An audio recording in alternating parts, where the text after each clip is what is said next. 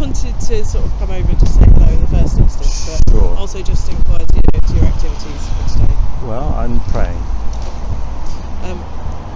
Just for your awareness, you are in an area which is governed by a public space protection order. I don't know if you're aware. I am aware. Of that public space protection Yes. order. They also call it a safe zone. There are signs located in the area just to make you aware of that and the area where certain activities are prohibited. Sure.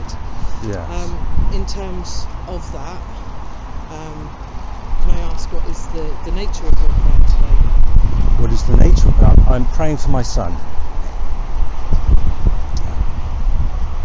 I don't want to probe, I don't want to sort of ask you to Yeah. elaborate on that, but Sure. at the same time it would be remiss of me to sort of not mention the area of the activity. Sure. In terms of that, there is a clause within the public space protection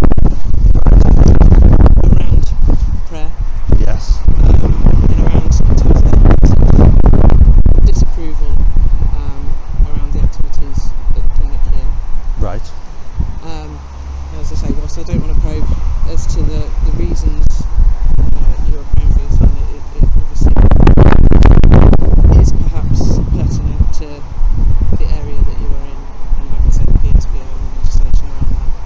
Well, I'm praying for my son who's deceased. I'm very sorry to hear. Thank you. Okay. So, again, I'm sorry for your loss, but ultimately I have to go along the guidelines of the public space protection order. Right.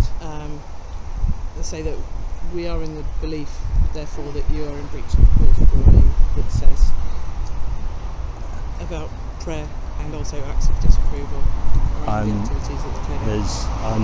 I'm just standing praying. I understand that, but the PSPO is in place for a reason. We do have to follow through on those regulations.